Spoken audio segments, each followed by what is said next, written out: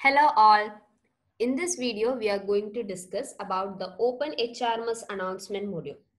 So as we know that Open HRMS is an open source HR management solutions that provide you an entire solution for managing the HR within your organization. And obviously it works well for both the small as well as the large scale enterprises. And obviously the Open HRMS modules are self-sufficient in managing as well as solving each and every major problems that you face while dealing your HRs. So in this video, we will discuss about the Open HRMS announcement module. So by default, the Odoo does not have the provisions for managing the announcements and all. So with this, we have brought up a module called as announcement module. So once you install the announcement from the App Store, you will receive the module like this over here. So this is the announcement module. So basically, the Open HRMS announcement module is used to make the announcement activities or to mention the upcoming celebrations of days and other special events to make a such kind of announcements we are using this module. So here you can see we have the options to create the announcements. So here you will get the options to create the new announcement.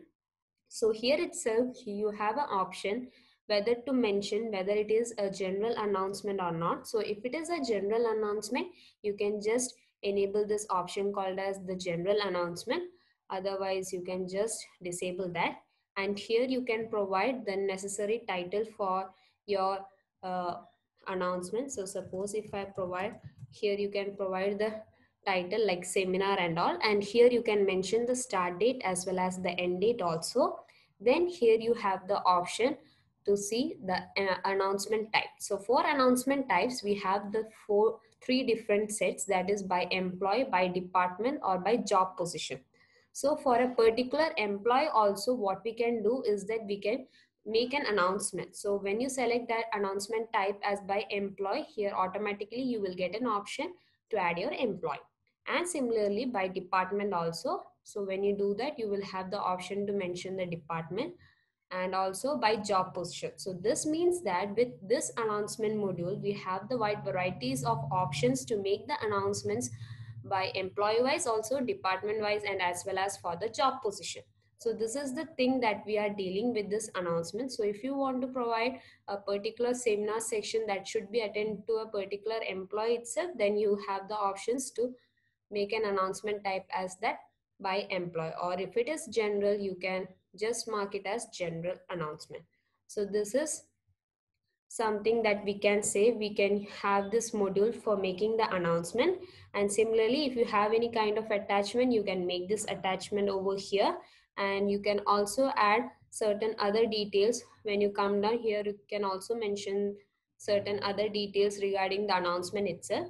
So this is about the announcement module. And obviously what happens is that once you create your announcements, you can just ask or you can send it for approval. So kindly, I have logged in as Michelle admin. So right now you can click on the option called as send for approval.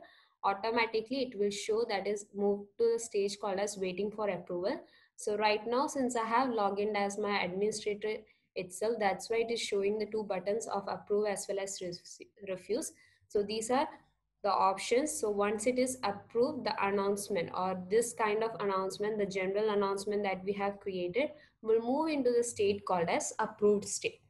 So this is the basic functionality of the announcement module that is we are using here in the Open HRMS. So likewise, you can create all your announcements and all. And one of the other thing that you can also see is that in the dashboard also, you would be able to see the announcement. So we have discussed about the dashboard module. So to know more about the dashboard module, please check the link below. So in the dashboard module itself, when you come down, you can see the announcement also. So from the dashboard also, it is able to view the announcements that is being created also. So this is all about the Open HRMS announcement module, with which it helps us to make the announcement activities about certain upcoming celebrations, special events, and so on. So thank you for watching this video. If you are interested in knowing more about this or looking for any Odoo implementation or customization in your business, just drop your request to odoo@cybrosys.com.